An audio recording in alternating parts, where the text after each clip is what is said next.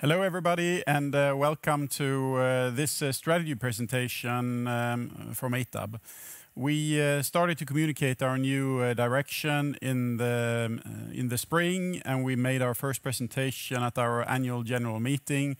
And today I'm going to give you a quick presentation about our new direction, where we're heading, why we're going in this direction, where we're coming from, and so on. So by that, I would like to begin, and hope this makes sense for all of you.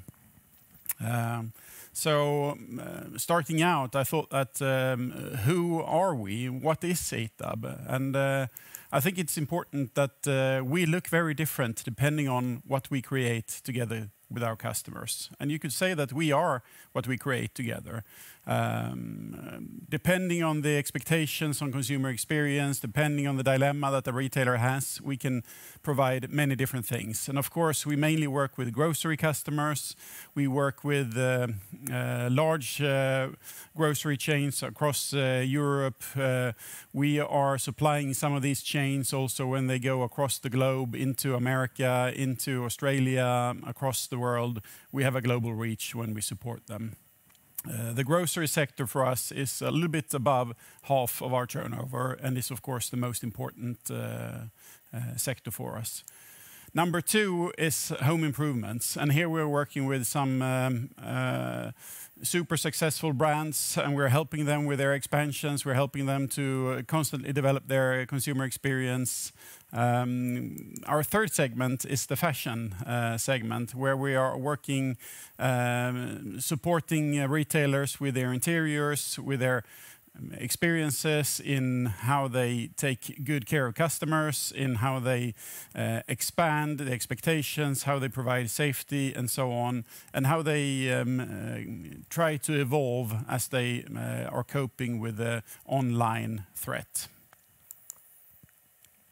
In the other or miscellaneous sector, we have many different groups. We have consumer electronics, we have pharmacies, that is important to us, and of course we have service stations, restaurants, and so on.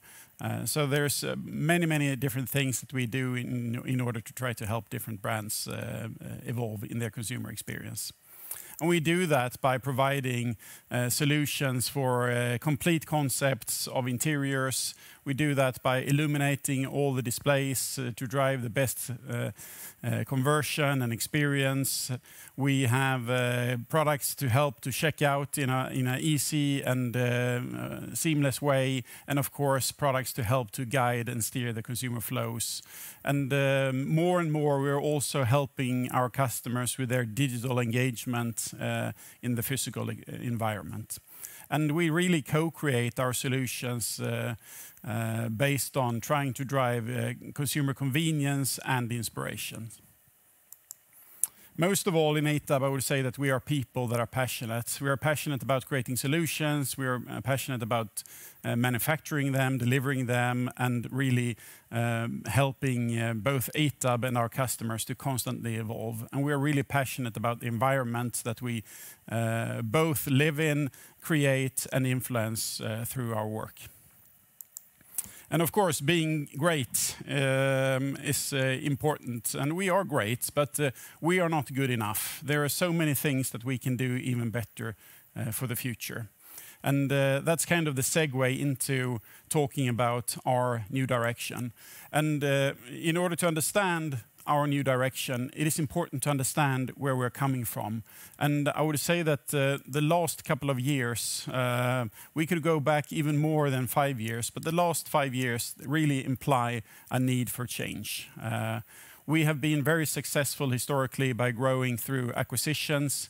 We have really been on a success journey when it comes to driving that growth through acquisitions. Organically, we have actually had negative growth if you look at the longer perspective. Our turnover right now has been stable pre the COVID situation and the pandemic that we find ourselves in, but we have had problems with the underlying profitability of our business. And the reasons for this is that the underlying business and the underlying retail climate has been in change for a number of years. And I would say that the whole industry and many retailers have been struggling to find the new way to be successful in that changed environment. We can see it materializing for us that instead of having programs of expansions and rollouts that last for several years, we today are more looking into projects with, that are smaller and that have shorter lead times. So you can say that instead of few large programs, we have many small projects. And that is, of course, affecting our production, it's affecting our logistics, and it's affecting all parts of our value chain. Profit has been in decline in ITAB since 2015, and I would say that in 2019 our SG&A ratio was historically high. We have not been successful enough when it comes to adapting our organization and our ways of working, our effectiveness to the new market environments. So we have a lot of things to do. At the same time, I would say that ITAB's growth through all these acquisitions historically has really been something that has created a very diverse, a very multi-talented company with tons of experiences. And there is a lot of potential just waiting to be released because we have not worked enough when it comes to driving synergies or building on the strengths that we have across the group. We find ourselves in I would say, 100-year crisis. We are in a situation that none of us have experienced in the past, and we're trying to understand how to deal with these challenges. We have seen that many opportunities arise that comes from the immediate need of keeping ourselves, our co-workers, our retailers' co-workers, and of course all the consumers in retail safe, and that they feel that this is an environment where I can satisfy my needs but still be safe and not risk anything. Looking into the future, we believe that the collective memory of the COVID pandemic, when we come out of this and when things start to settle into a new normal, whatever that is, we believe that the collective memory is going to be quite strong and that people are going to remember this. So things like social distancing, things like that you want to feel safe when you're queuing, that you want to have opportunities if you don't want the ones that are offered to you, if they don't feel good. Consumers want to know more. Not only is this environment safe, it's also, are these products safe? Is this good for me and my family? So we believe that this is going to accentuate the development, that our impact on people, on society, on the planet, the environment around us is just going to become more and more important. And there are many, many things that we need to do together to create a better shopping experience in the future. And I believe also that many retailers truly need to think about how to avoid complete lockdowns in the future, how to operate maybe at a reduced capacity, but that is safe for people in terms of co-workers and consumers. If you look at ITAB then, trying to forget for a second that we are in this pandemic, you can say that even before the pandemic, ITAB was struggling with our underlying profitability. You can say that today we are 45 operational companies. We have not really leveraged a lot of synergies when we have acquired all these companies. So we are a group, but we are not acting as one. We have quite a broad product portfolio, but we don't have enough cross-sales across the different regions, across the different companies. Today we are quite product-oriented. We are a bit, sometimes we are providing solutions that are amazing to our customers, but sometimes we're falling into the trap of mainly talking about our product and our historical successes instead of taking a genuine interest into the current and here and now dilemmas that retailers face. When we do that, and we do that across the group, we are very, very successful, and we want to do that even more going forward into the future. We I would say that we have a very large and diverse customer base. We work with small accounts, large accounts, and I believe that going forward we need to look into this, where we are best and where we maybe need to improve and where we should focus. Today, our footprint when it comes to manufacturing is really dispersed. We are not optimizing where we have our strongest capacities, where we have the best capabilities, and we are a little bit behind when it comes to organizing our supply chain in the most efficient and optimal way. To sum it up, I would say that the current operating model is no longer as valid as it used to be in the past, and we need to change our ways of working in order to become successful for the future. We've been setting a direction by co-creating the future of ITAB together with colleagues across the group, together with retailers and our customers, and also together with consumers from around the world. And it's important to start with the consumer, because we are all consumers, and I think we have all experienced the changes around us, where technology has enabled us to be much more informed, where technology have enabled us to become much more connected. And sometimes there is a little bit too much focus on maybe the technology piece and not enough on the basic human needs that are out there. And we can see that there are some real changes in consumer behavior, that billions of people are now connected and they trust each other in a way that is much stronger than what they trust the information that comes from governments, that comes from brands or institutions. They really trust their social networks more, which sometimes creates problems, because which information is true, where are the facts, and it's just the society that we're in a networked information society. Personalization, being able to materialize and fulfill each individual's potential to the best is really what people are focused on, and they want to be guided, they want to really be supported in that, and they want to be treated in a seamless way when they move across different channels. Today, it is difficult to do that online in a good way. Some retailers are really good online doing that, but when you try to do that in a multi-channel context, it's really difficult, and there's a lot to be done, especially in the physical environment, where you can leverage online data and you can also support data from the physical experience to the online. So you create that true seamlessness. What is important is, of course, to drive simplicity and convenience. It needs to be simple, it needs to be convenient, it should be effortless when you want that. And you should really be able to save time and take care of time that is so valuable. And then experiences and self-fulfillment, that is really when you want to invest your time to be inspired, to develop, to learn. And these changes in consumer behavior has been quite significant and tangible for many retailers. A lot of people aspire to live a more healthy and sustainable life, and we need to be able to support them in doing that. And of course, these the changes in consumer behavior, it's driven by online experiences. It's driven by the personalization, the instant gratification that you can get online. And these expectations consumers bring with them into the physical shopping. And it's so important to really understand and focus on convenience, and to focus on inspiration, and to make sure that we take care of the time in the way that the consumer wants.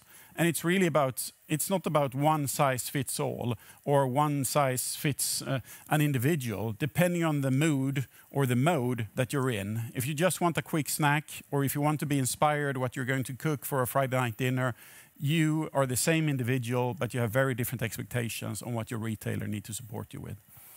And of course, retailers are trying to find the new recipe for success. Their old recipes are not always working, and they're trying to find new ways of doing this by building flagship stores, city center locations, pickup points, maybe a learning studio, a planning studio.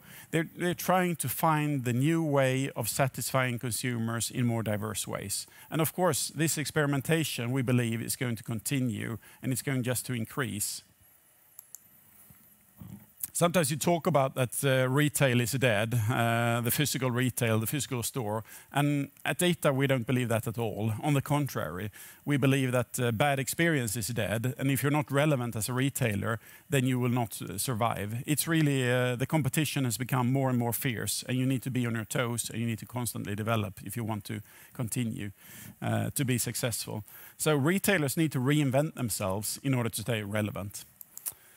And they need to adapt to the consumer behaviors. The online experiences makes retailers forced to invest. You are forced to invest in your online experience as a physical retailer, a classical brick and mortar, but you also need to invest in your physical store. And this is difficult because there is only so much resources available and you need to make your choices. So we believe that solutions that are really, truly helping to drive efficiency, to drive conversion, and also to help to connect the different channels are important for many retailers. And this is something that we see that many retailers are struggling with. Some have cracked the code for now, and others are about to do that. But in general, it is very different. And it's not one size fits all also here. It is very different depending on who you are. Of course, then, if you look at discount retailers and true discount retailers, they still follow their own logic. They still can do things in a way that all retailers cannot do, because they have a clear position and the consumers knows what to expect from them. So you don't apply the same expectations on some brands as you do on other brands.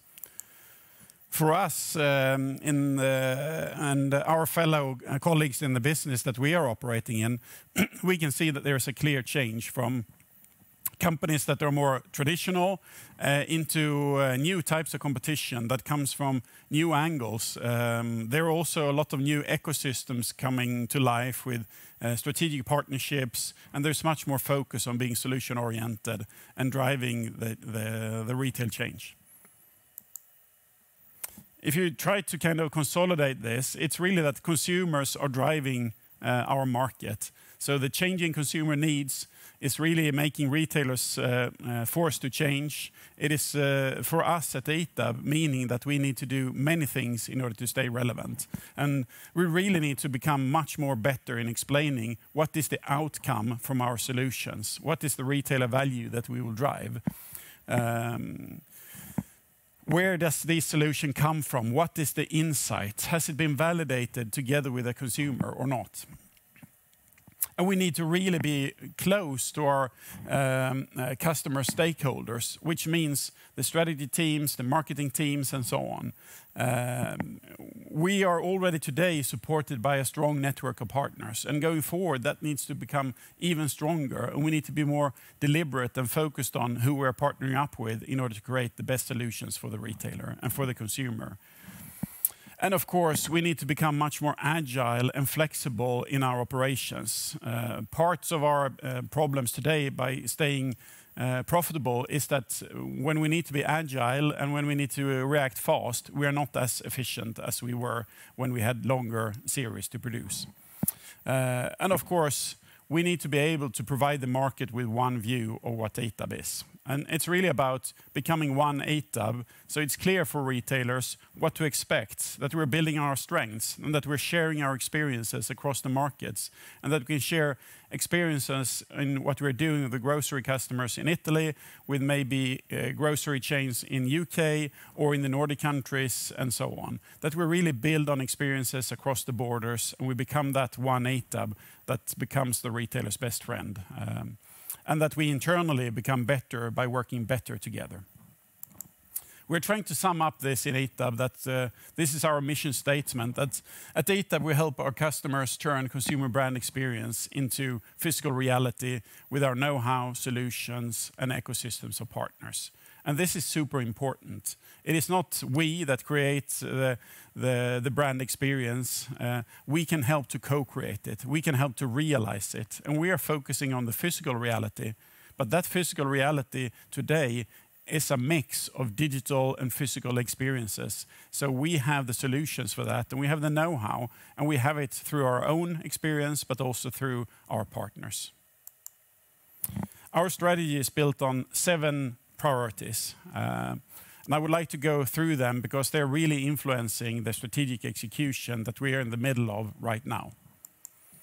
The first one is about being a solution provider. That is to start with understanding the retailer dilemma, trying to understand how we create retailer outcome and retailer value through solutions that we co-create.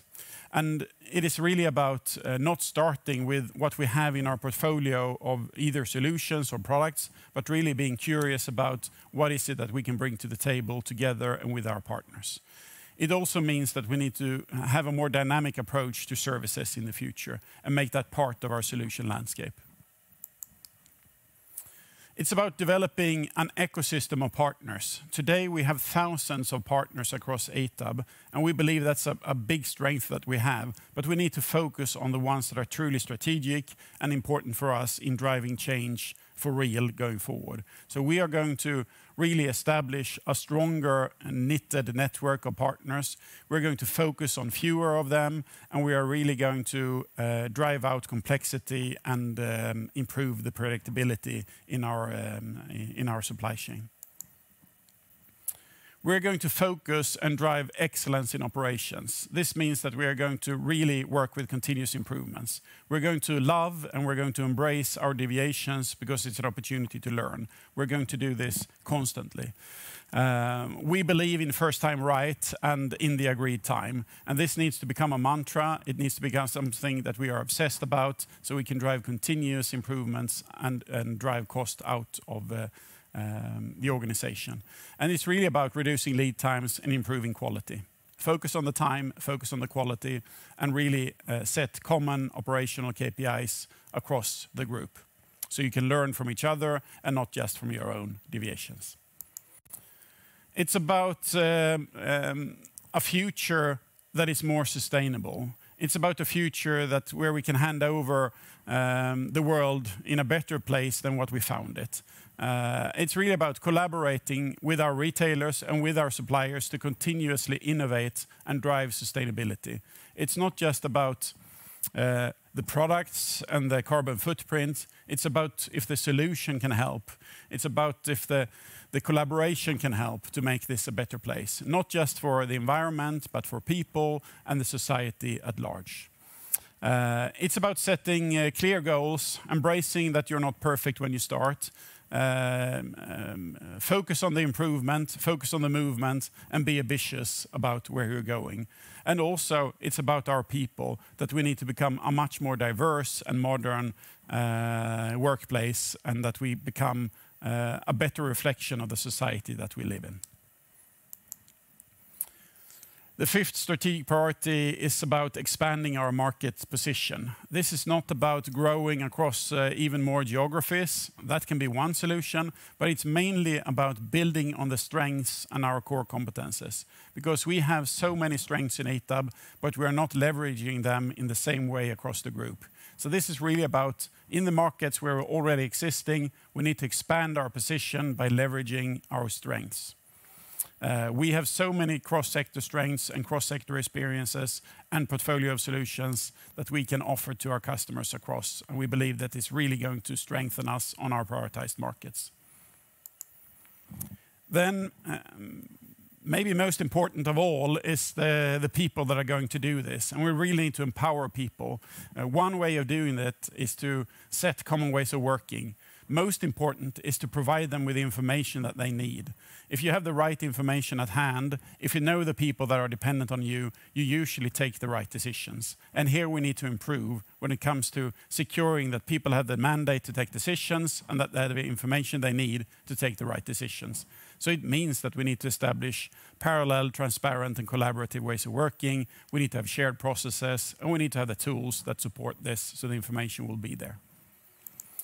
And then I think for many of you that have invested in ITAB and that are eager to see that we improve our profitability, we're going to re-engineer our cost structure. We're really going to make sure that we do our homework and we drive out all unnecessary cost.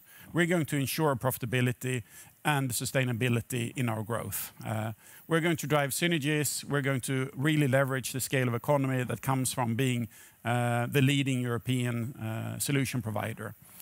we're going to really focus on the fixed cost and not just on the operational flexible costs. We're really going to reduce our fixed costs and optimize our supply chain. We're going to streamline many more things than what we have done today, and we're going to set up a more lean, a more dynamic organization, both in the front end of the value chain and in the back end of the value chain. And we're really going to focus on our core markets and our core capabilities and not become too distracted by all the other opportunities that are out there. It is always like that the opportunities are more than the resources that you have to invest. So we need to become much more focused when we are re-engineering our cost structure. And then, of course, the value of strategy, it's not by doing a PowerPoint presentation and sharing it with many people. That's one part of it in order for people to have common goals and to know where we're going. It's really about delivering on the strategy, making sure that it takes physical form and real life, that people understand it, are empowered, and really move the targets. Here we have done many things, and we're in the middle of executing our strategy, and we have several great things that have happened. I want to share that we have built or started to build, and we're in the middle of building new capabilities. So it's about relationship management, it's about solution and service sales, it's about designing for manufacturing, so we don't forget about that. So whatever we agree with the retailers, it's optimal to produce as well, and that we keep this complete value chain approach from the beginning.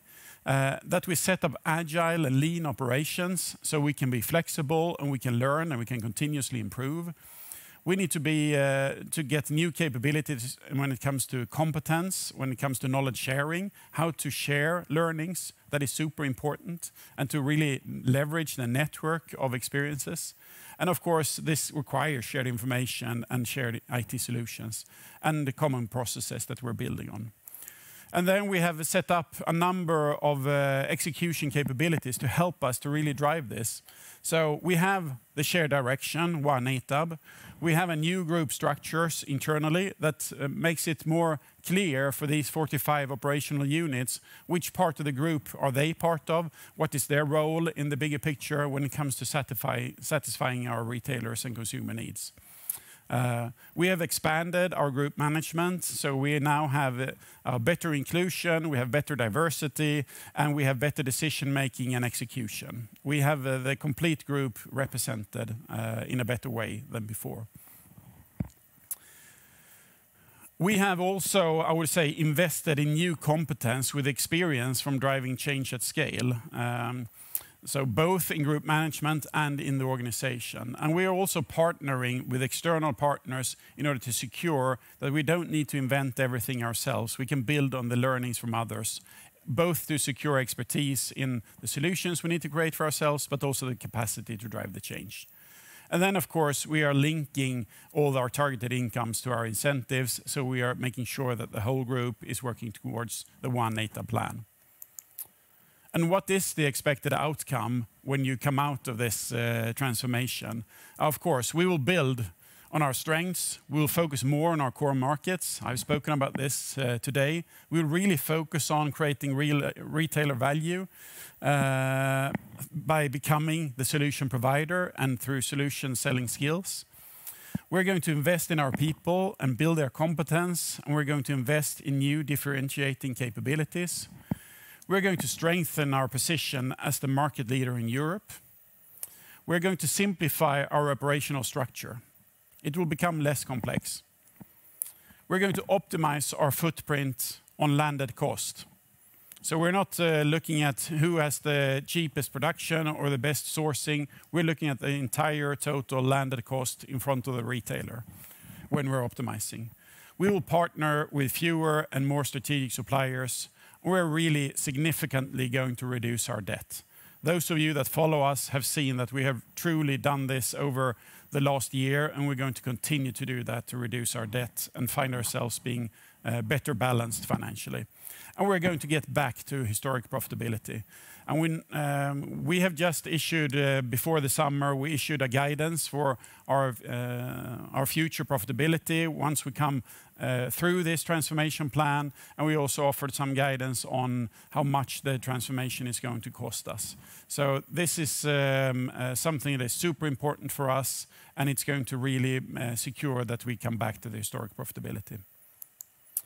And just to finish off with this, that at ITAB we help customers to turn consumer brand experience into physical reality with our know-how, solutions, and ecosystem of partners. Thanks.